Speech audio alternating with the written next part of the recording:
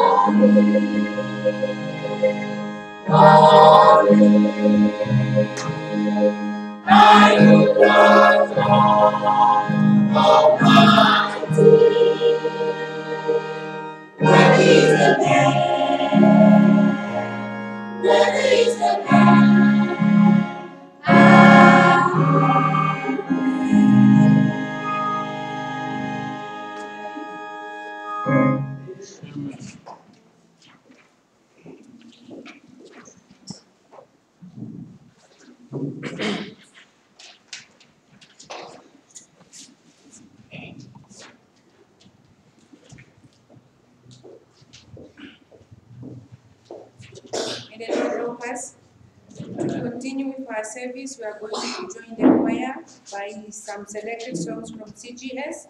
Let us start by singing CGS 20. CGS 20.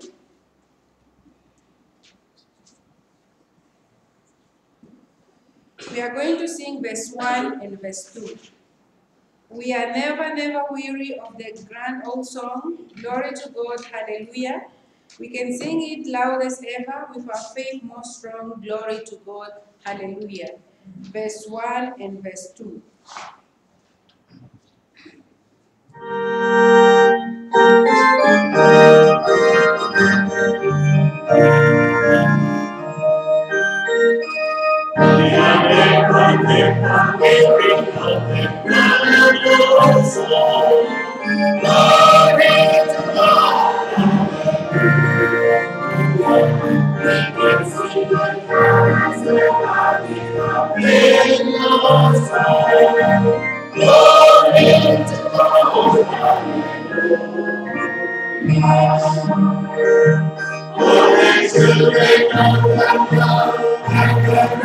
Shout and sing, for the waves glorify, and the souls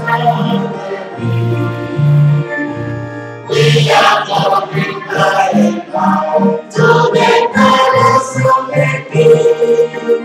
Glory to God, hallelujah. We are lost and in the rapture of redeeming love. Glory to God, hallelujah. We are rising on this day to the hill tower. Glory to God, all the children of the Lord, and the righteous shout and sing, for the praise glorified, and the souls are on their knees. We are going back to the palace of the King. Glory to God.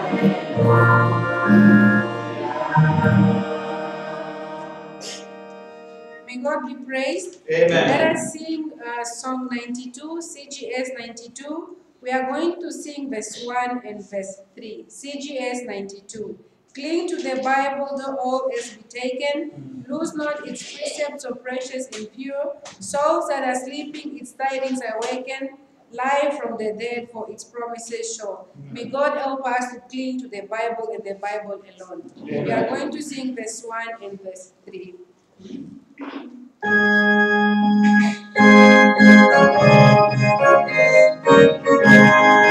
Into the Bible, and taken. Those that is presence of precious and pure. Souls that are sleeping, heart is awake. Life from the dead is power, is sure. Cling to the Bible, cling to the Bible, cling to the Bible. Love for the king of my face, God for the youth that wears gold. All for the seagulls, man is the stand. Stand on the vision that cling to the Bible, cling to the Bible, cling to the Bible.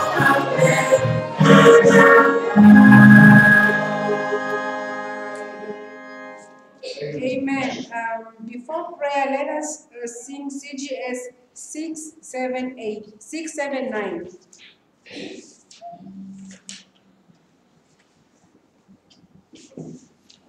679, I have a message from the Lord. Hallelujah. The message unto you I'll give. It is recorded in His word. Hallelujah. It is only that you look and live. Look and live, my brother, live. Look to Jesus now and live. It is recorded in His word. Hallelujah. It is only that you look and live. When we look to Jesus only, we are more than sure that we are going to live. Amen. Let us sing let us sing all the verses. And the last stanza, we are going to stand up to be led in prayer. Let us sing joyfully because this is the message of the Lord. Amen.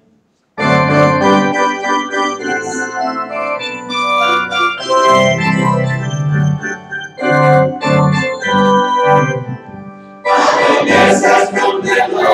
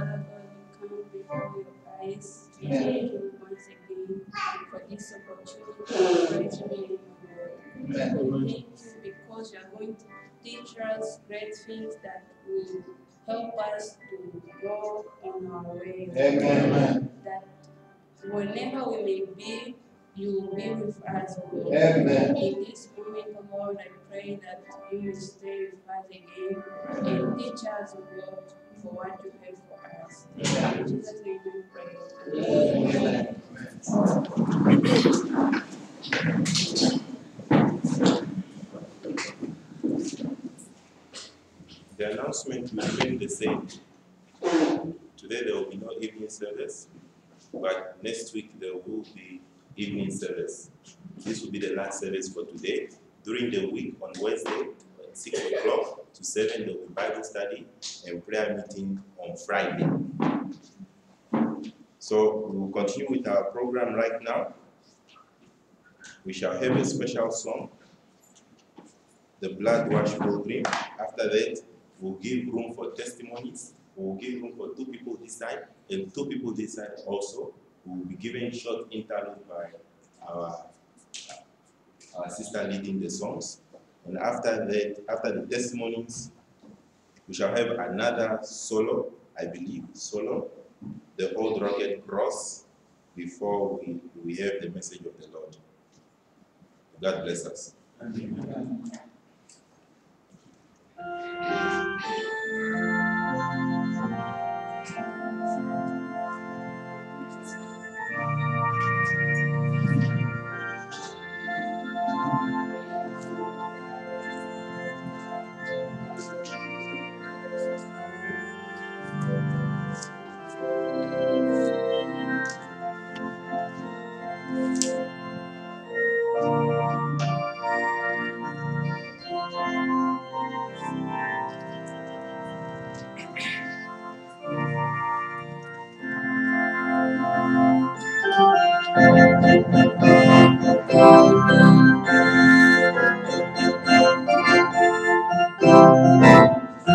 My soul and God must be free. I see myself by grace. I'll always please my God ways. With peace, shining face, temptations of his sighting, but nothing could have pride. He said the Lord is easy, the burden is his life. Gain bounds of victory, crown crowns of glory, crowns of victory, I shall wear. Then crowns of victory, crowns of glory, crowns of victory, I shall wear.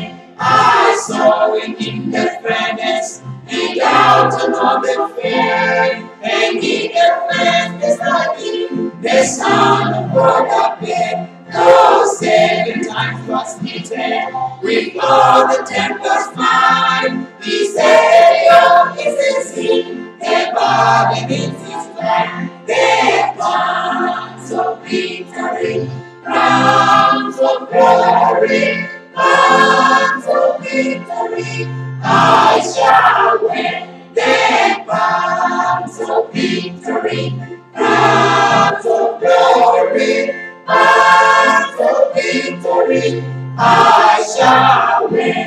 In storms and floods and trials, in prison or the stay, in evil glory and sin, my soul for Jesus' sake, that those who come to worthy, the sons of bringing life, he cried the earth is sin, the body is so long, the crowns of victory, crowns of glory, crowns of victory, I shall wear. The crowns of victory, crowns of glory, crowns of victory, I shall wear.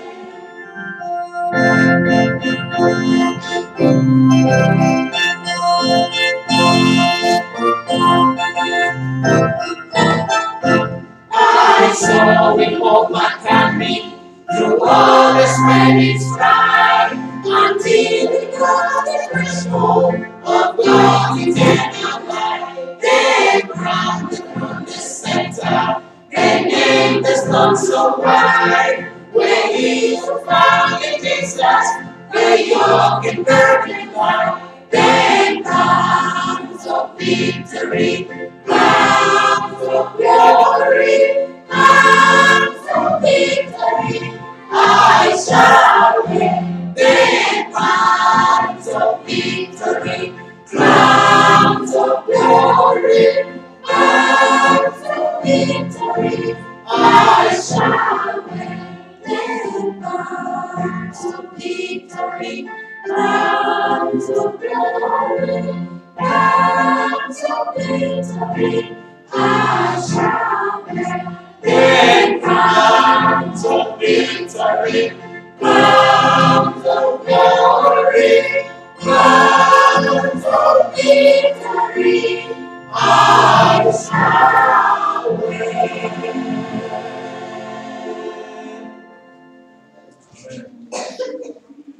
Time for our testimony service. I want to thank God for saving my soul, for sanctifying me and filling me with His Holy Spirit. I remember vividly the day I was filled with the Holy Spirit. I was praying, it started at Eshipena, we were praying, and I just could not stop. It was as if I was being held. Sometimes I was like pulling myself out of someone's hand. That's how powerful it was, as if I was in a corner and the Lord was telling me to pray, pray, pray. Even that day, I went home after praying. I did not get it there. I don't know even how I got home because I was praying all the way home. And I got home, I was still living that side of Katutura, this side. And after getting home, I continued praying until I received the Holy Spirit. So the promise is for us, Amen. And God can do it for all of us. Amen. All we need to do is pray. And when we continue to pray, if the Holy Spirit says, remain tardy, please let us stay and continue to pray. And by God's grace, He will fill us with His Holy Spirit. Yes. I thank God very much for the opportunity I have to testify to the saving power of the blood of Jesus Christ. I was young when the Lord appeared to me and I had to pray. So my mother used to take us to church, but that time you have to go to church and show your face. But I thank God that I heard the message of the gospel and I humbled myself and prayed. Jesus saved my soul. When he saved my soul, of course, it has immediate effect on academic life. It has immediate effect on my relationship at home.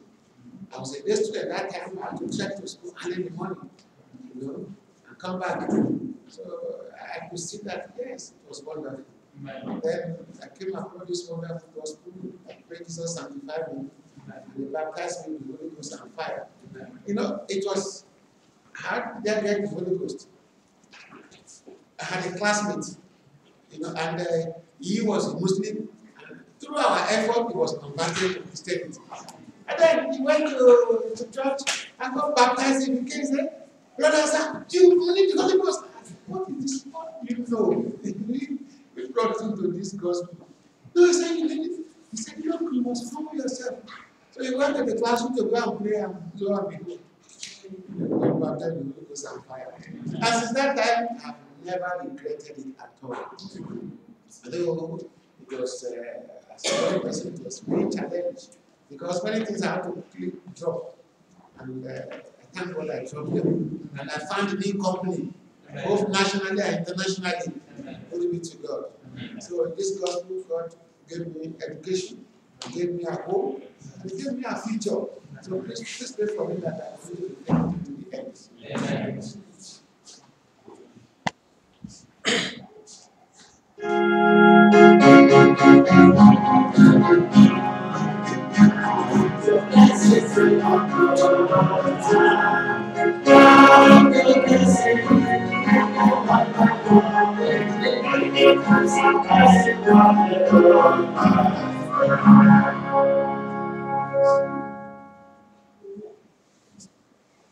I want to thank God for being my Savior and for sanctifying me. I was not good at all. I was a sinner. I hated so much my people around me. I was a person that who changed. If you do me bad, I also regret to you. But for what made me to believe in Him is not that. I was just 6 years old, away from my parents until 6 years again. And what God has done for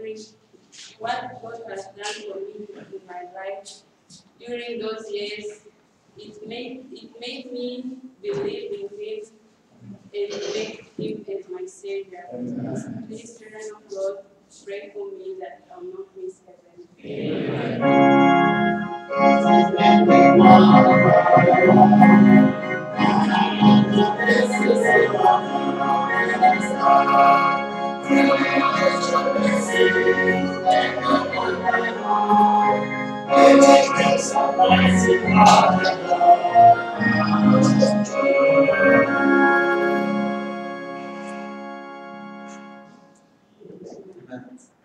I want to thank God for His word. Amen. I want to thank God because He's so faithful. Amen. And I want to thank God because He saved my soul. Amen. I pray God heard my prayer. Amen. And He answered me. Please, children of God, pray for me that I will bring forth children in my home. Amen.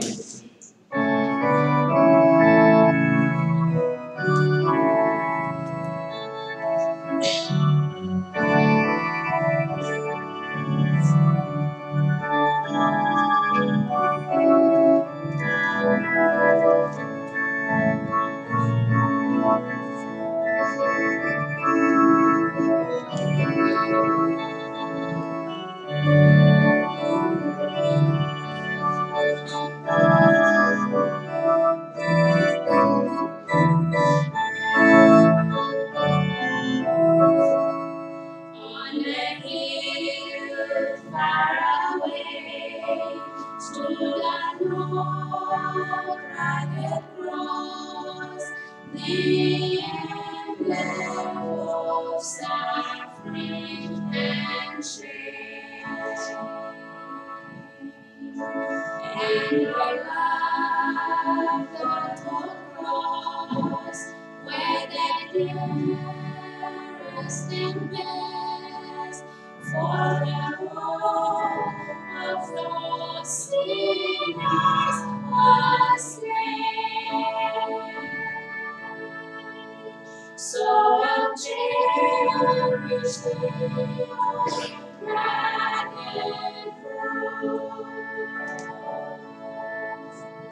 Till the trophies at last I lay down, I will cling to the old rugged cross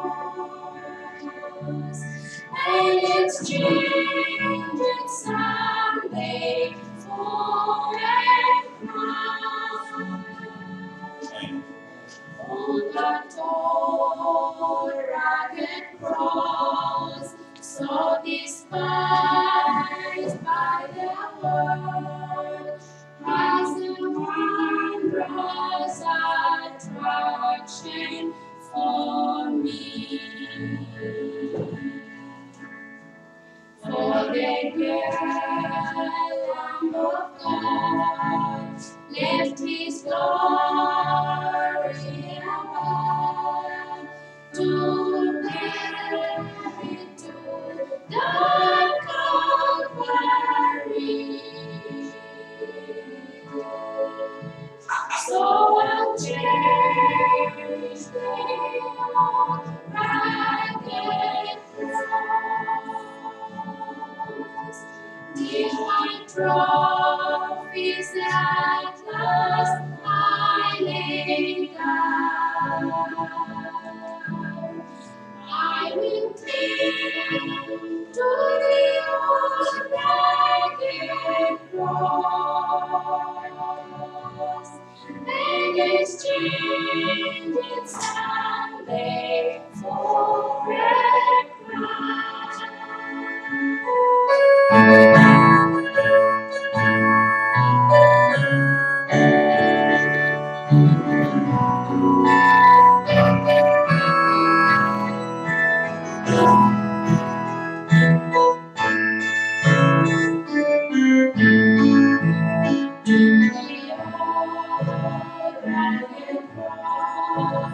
I will ever be true. Each shame and reproach that he bear, then he'll call me someday to my home far away, when his glory forever share. So I'll cherish the old rugged cross, till my trophies at last I lay down. I will cling to the old rugged cross and exchange it someday for a crown.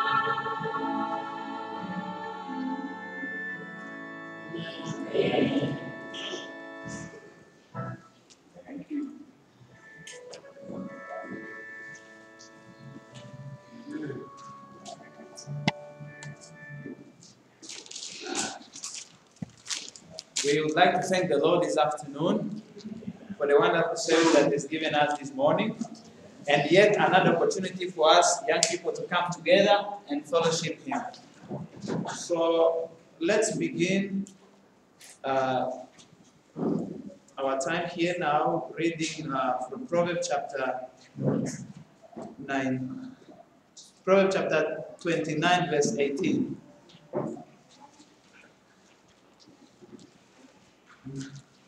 I'll read quickly, Proverbs chapter 29, verse 18. It says, when there is no vision, the people perish. But he that keepeth the law, happy is he. So for the few minutes that we have this night, this afternoon, we have been talking about envisioning the future. So from the place where we read, the point is telling us that without no vision, people perish. And it's giving us the assurance that happy is the man that keepeth the law of God. So the first question is, what is vision? Vision, basically, in a simple term, is what we see, what we can perceive with our own eyes. But it's more than that. Vision, according to the scripture, is also what we do not see with our physical eyes. So there is a physical vision and there is a spiritual vision. Let's quickly go to 2 Corinthians chapter 4, verse 18. And in the book of 2 Corinthians chapter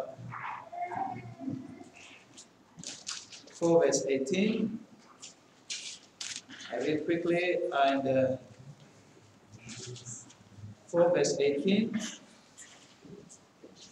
Why we look not at the things which are seen, but at the things which are not seen.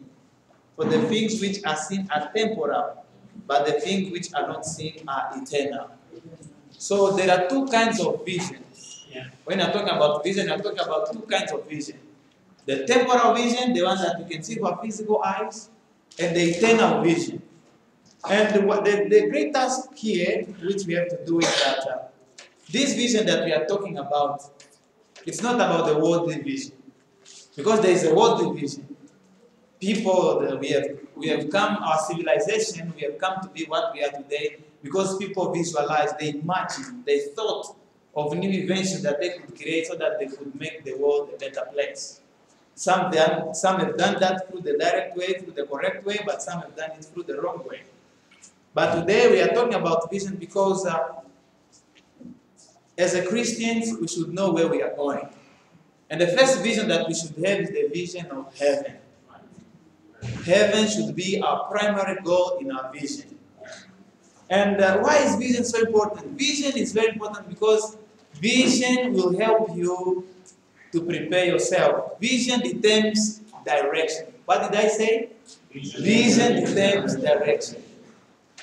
If you have a vision of going to Okaanja, of course you will not head into the south. If you have a vision of going to heaven, in other words, you take the necessary steps for you to be able to reach that destiny which is heaven. And the first step of your vision is that you must be saved. Second one, you must be sanctified, and then you must be baptized, and you must continuously follow the Lord. So when we are talking about vision, as much as we want to talk about spiritual vision, and that means we have to set our vision according to the word of God. That is, our vision should come from the word of God. And the Bible is full of examples of people who had their visions. Because of our time, we won't read all of them, but we'll be just referencing them. One of them was Abraham. When God called Abraham, he told Abraham, look up, what do you see? And then he told him that he would give him everything that he would see, that his seed would be as great as the sands of the seashore. That was the promise that God had given to Abraham. And we thank God because those promises are today being manifested, even in our midst. May His name be glorified. We also know about the story of the dreamer, which was Joseph. When he was while he was a teenager, God gave him a vision. And it was a very wonderful vision. Because it was a vision that was showing how God greatly in the future would elevate him to power. And of course, of the presence of God, because of the excitement that he had when he had that vision, he told his parents, he told his brother, and what happened? They were laughing at him. You mean that even his father, I also bowed before you, your mom also bowed, even your older brother, all of them will bow to you? You must be crazy.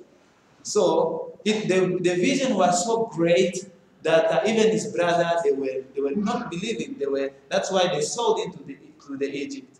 That is to say that the vision that God will give you, it's going to be a very big vision. As the children of God, we should not just live a menial life, a normal life. No. God has wonderful plans for our lives. Before we were born, God created us, and given us all the potential, all the intelligence that we have to achieve whatever He has told us to achieve. May the Lord bless us. So the vision that God is going to give you, it's not a shallow vision. It's not a parochial vision. It's a big vision. Amen. That's why you should spend time to pray. You should spend time to consecrate and ask God, why am I here on this world? Yeah. So why am I here on this world?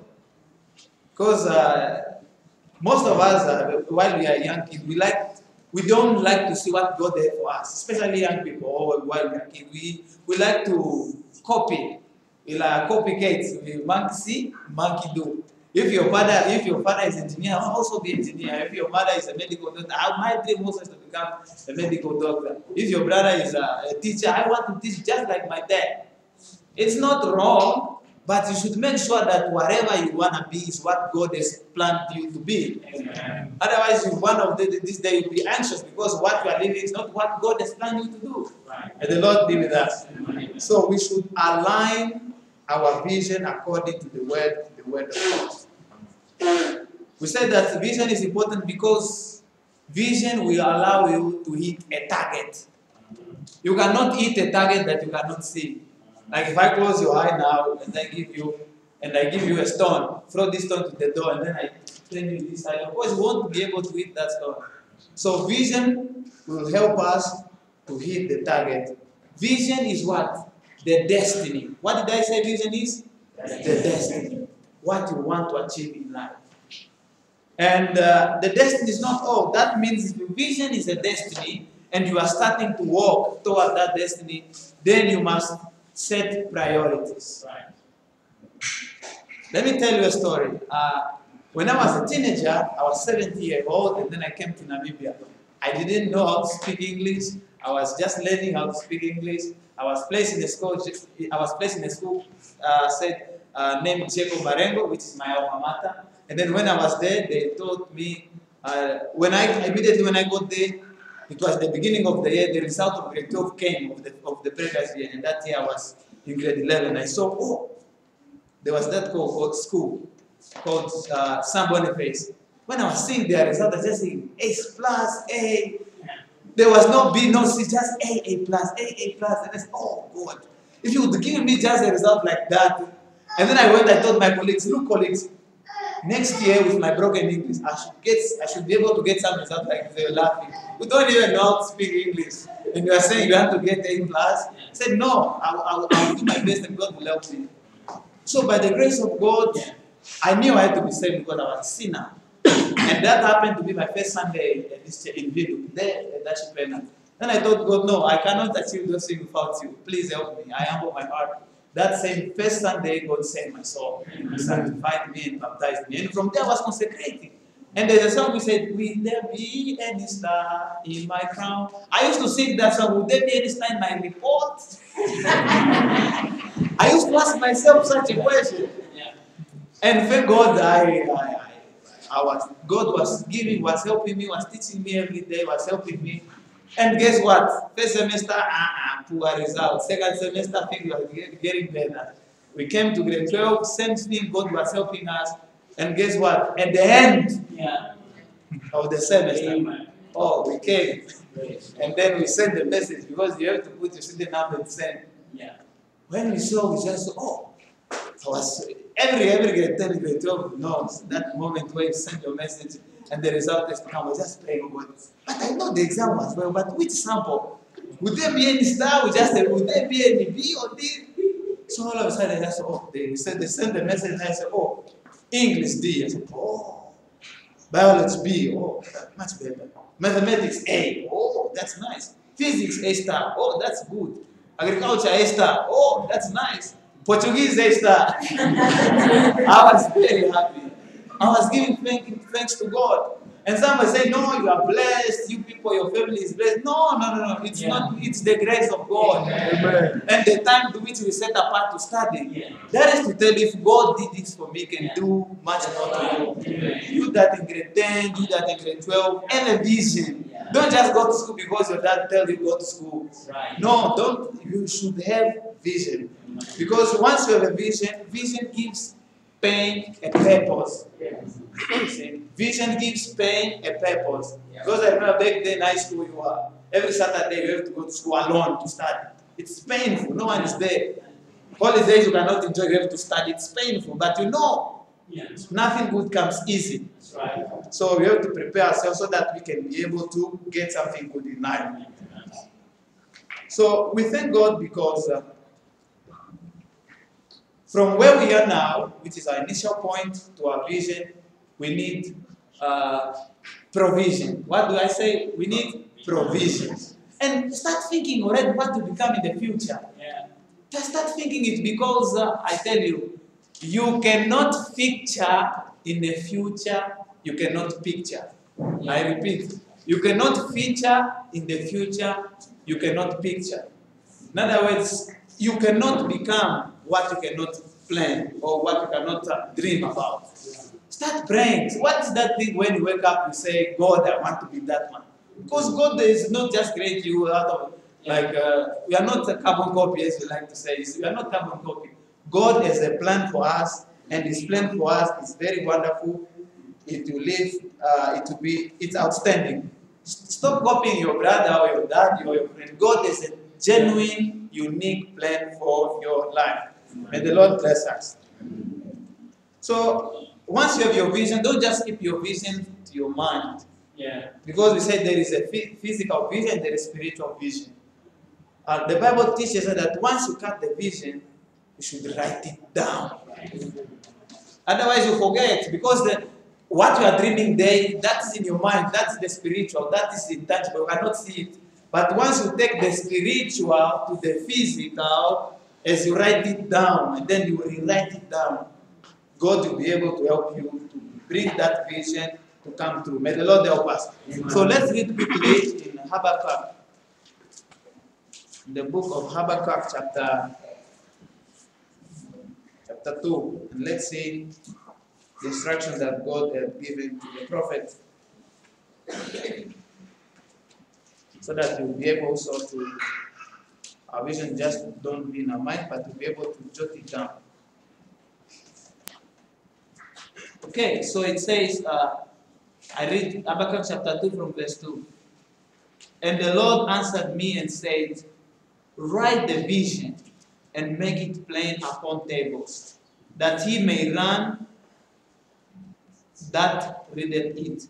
For the vision is yet for an appointed time, but the end it shall speak and not lie. Though it tarry, wait for it, because it will surely come. It will not tarry.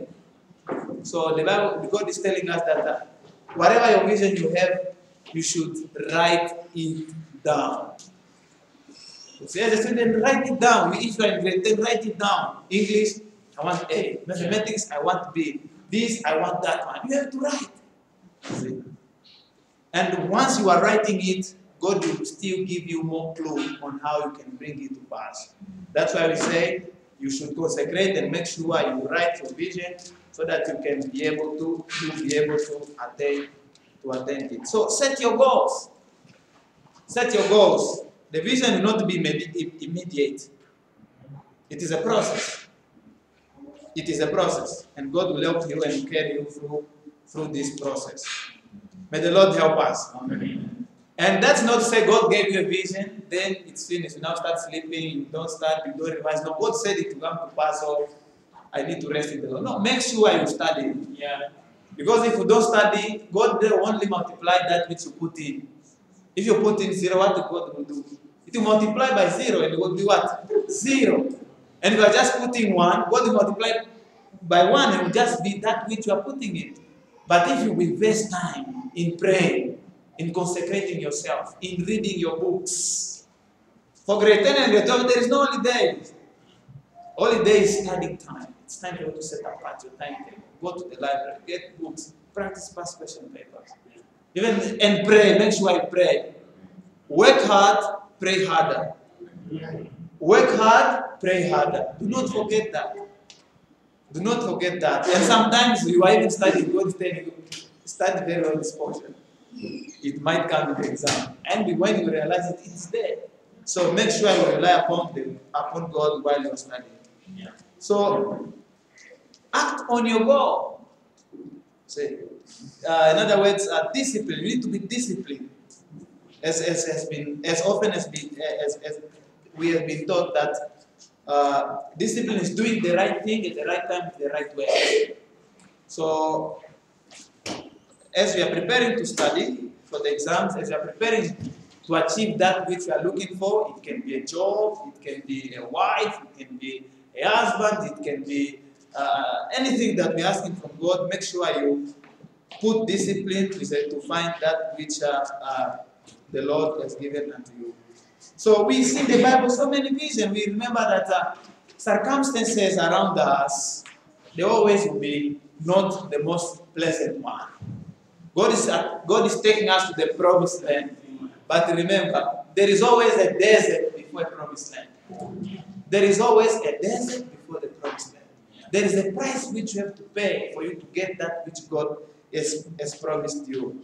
And what you see is a function of what is in your heart.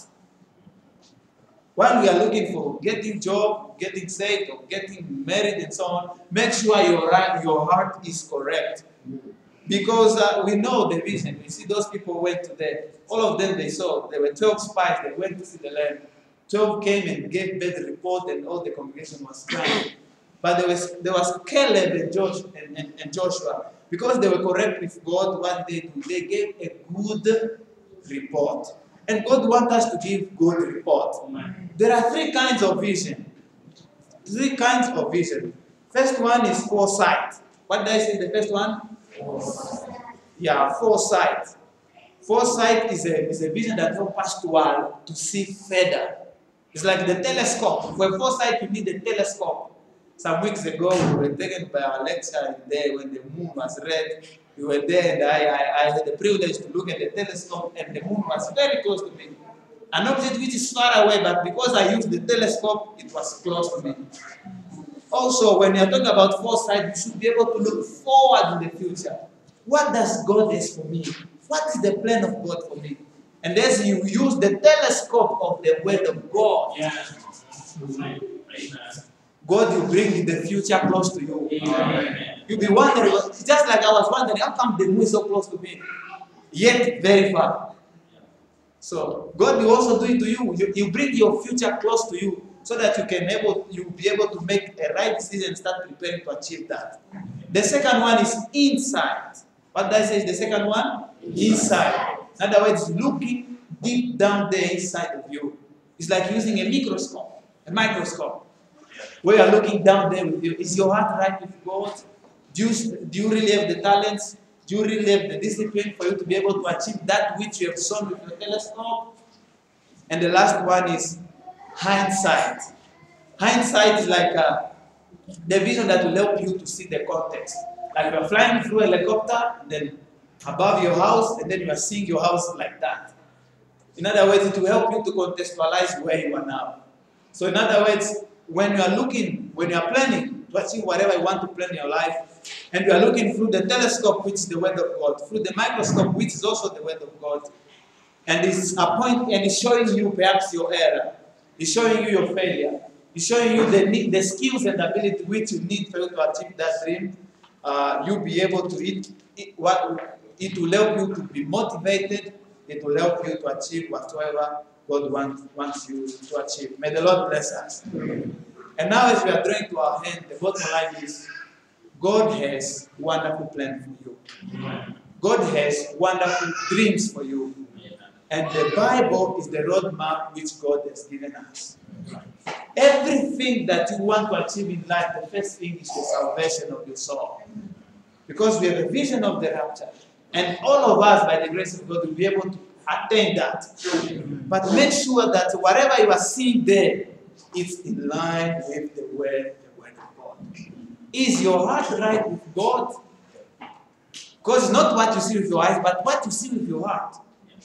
If your heart is right with God, the Lord will help you today to have a very wonderful vision. Yeah. Let me tell you something.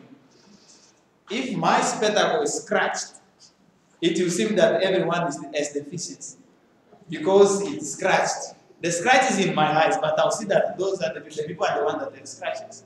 exactly also what happens. If your heart is wrong with God, when you see people, you'll be talking bad about people, you'll be murmuring bad about people. The problem is not in the people, the problem is in you.